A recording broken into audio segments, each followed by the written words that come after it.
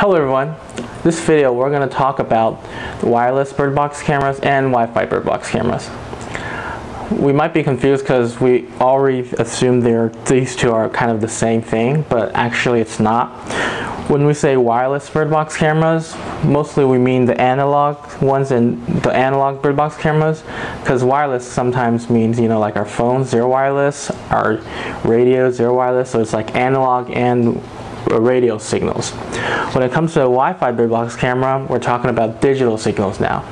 What's the good part about digital signals?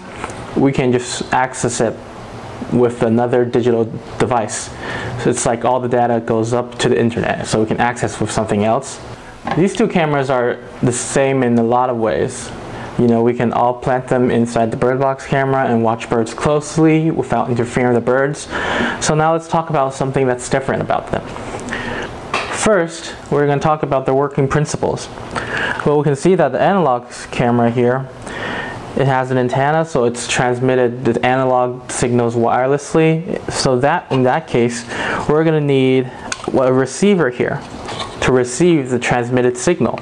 Then it will like decode into digital signals. Then we can store it or access it on, you know, some mobile devices.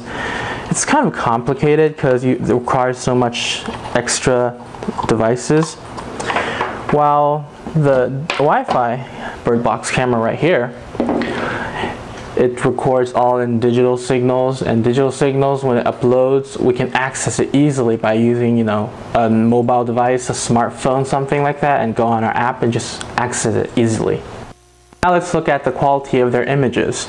So an analog bird box camera, the signal's analog, and analog is like a frequency transmitting this data. While you know that a frequency can only carry that much data on it, so sometimes to make sure that the image is whole, we can't really make it too detailed. While the Wi-Fi bird box camera here, it transmits the signal in a digital form and all in ones and zeros. So using a binary, it can kind of like break up the image frame by frame into very, very small pixels. In that way, the image can be very detailed and it's going to make a higher resolution for us to watch. So we can say that, you know, the Wi-Fi bird box camera provides a better image and better experience for us. Now let's take a look at the audio feature. Well, there are microphones built in both cameras. They all use to capture the tweets of the birds, but the analog transmits the audio and the video separately. So, you know, whenever sometimes one gets interfered and it doesn't transmit that successfully, the image and the sound will lose sync, and it will be kind of weird because we're hearing a sound, but the video, the image is not matching up. While, you know, in the Wi-Fi bird box camera, everything's transmitted through ones and zeros. They're all matching, going together, so like going in the same way. So even if there's a lag or a data loss, it happens together, so there won't be too much, you know, out of sync options. So yeah, the Wi-Fi bird box camera can provide better experience. Also, the Wi-Fi bird box camera provides more advanced features. You can see the 4 dots right here. These are infrared LEDs. They can help us watch the birds even if it's dark around.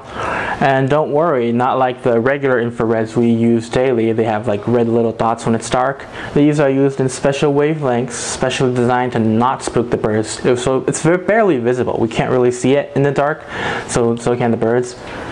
And also it has adjustable lenses. We can adjust its focal length, so whenever we change directions, change positions, we can always adjust the lens to make the image clear again.